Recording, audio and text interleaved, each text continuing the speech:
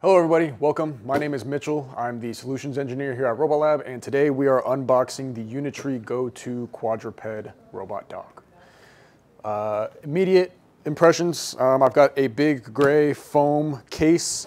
It is pretty nice to travel around with the dog. It's got wheels, and it's got a pretty sturdy handlebar over here.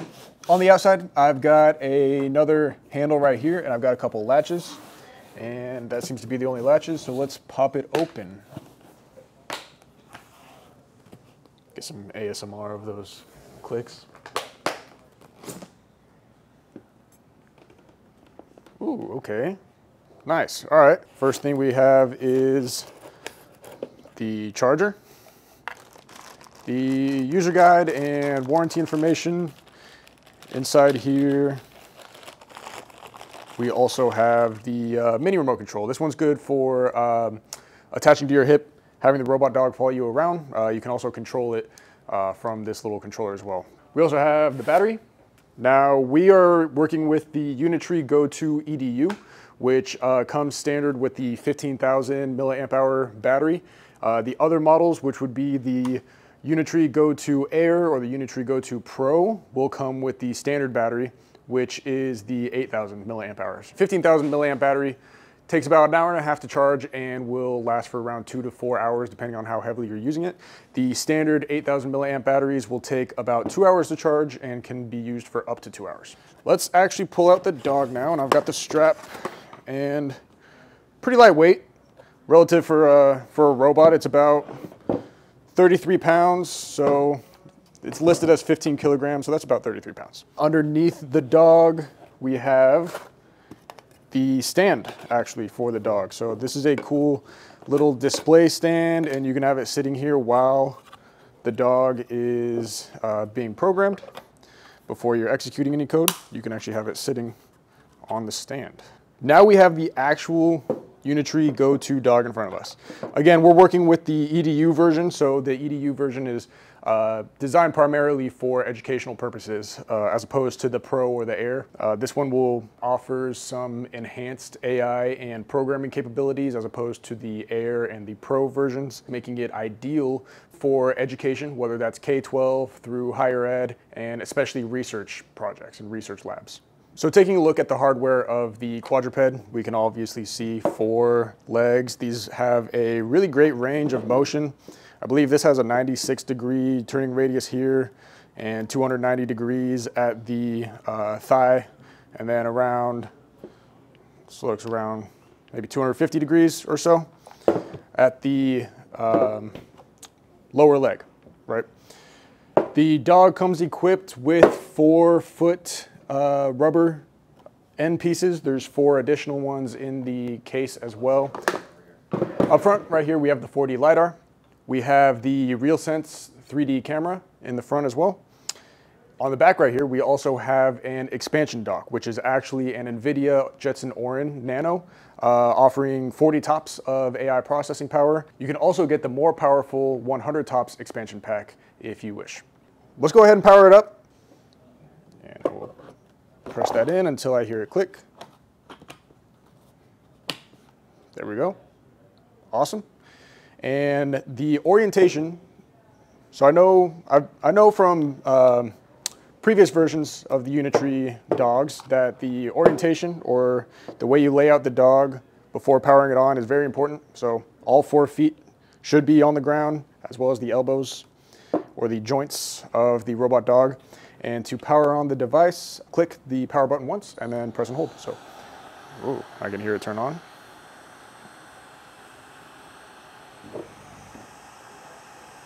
Nice. Look at that. So you can see the external 4D LiDAR does spin, so careful, the dog does bite. Pretty stable. I mean, my table isn't very stable, but I can kind of manipulate the dog a bit, and you can see that it stands pretty sturdy. Now I can power on the controllers, and you turn on the controller the same way you turn on the dog. So tap once, then press and hold. And now it is on. And I'll be sure to be very careful. Whoop. So the way the remote control works is that I can perfectly fit a smartphone, so I can use the remote control on the dog along with the mobile app. And let's wake the dog up. Ooh. And now you can see what the dog is seeing through its 4D LiDAR. And if I click on the top left corner, I can now see through its RealSense 3D camera. I'm using the joysticks of the controller, but I also actually have joysticks on the mobile app itself, so I don't really need the controller at all anymore.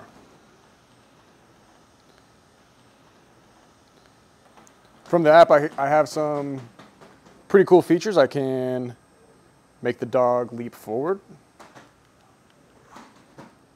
through some very simple pre-programmed controls. I can pull up a whole list of actions available. So I can make the robot do a handstand.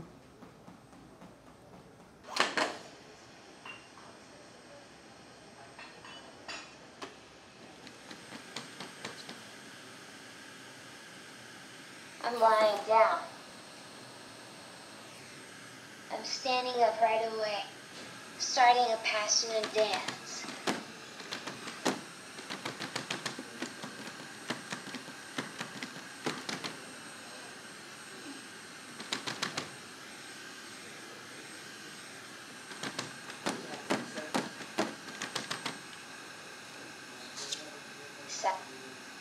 Wishing me prosperity and wealth. Hand over the red envelope. Some other features of the app, I can go into functions, and I have this cool feature, the Ben Dog, where I can tell the robot what I want it to do. So let's say, turn 180 degrees, then walk forward 4 meters and say hi. Okay, turning 180 degrees, walking forward 4 meters, and saying hi.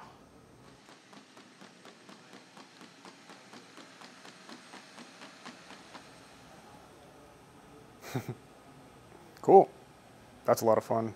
I have a programming interface, which is block-based coding. Very easy to use. You can see I have a virtual dog over here where if I have the robot do some animation and I click run, it will run on the simulated dog. As soon as I close the simulation, I'm actually now programming the robot, so I can run the program and it will now run on the physical robot. Let's do a little bit more. Let's go into action, and let's say that after it walks forward those 2 meters, I want the robot to shake hands. And then I want the robot to change its headlight color to purple. We can have it take a photo from there. We can also repeat this multiple times. So I'll repeat this 2 times. Cool. And what I'll do at the end of this is I will also have the robot turn around so that it can walk back and forth. Let's do one revolution. Cool. So now let's run it on the simulated robot just to make sure we have our program right. The robot's going to walk forward 2 meters, shake hands, change its headlight color, take a photo, and then turn around, and then it will do that one more time. So let's check it out.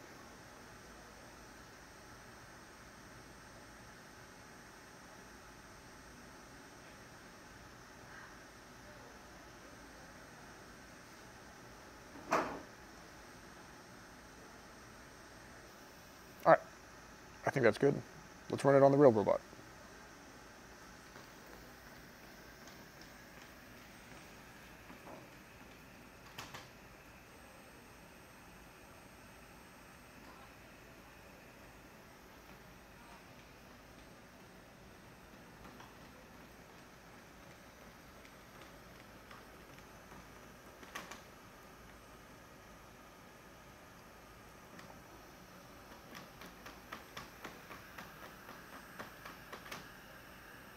Perfect. And at this point, we can take it outside.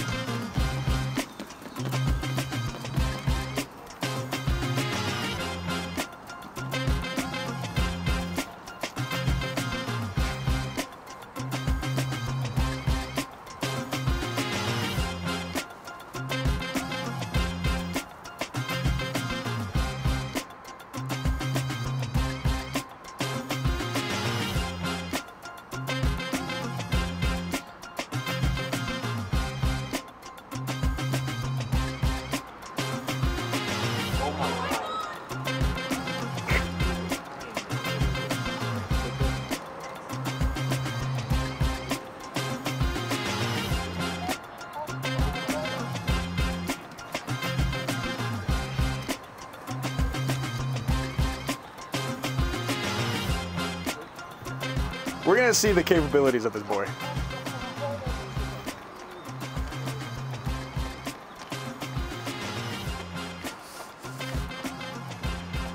Oh, oh. It's pretty cool. It's kind of sketchy, but it was cool.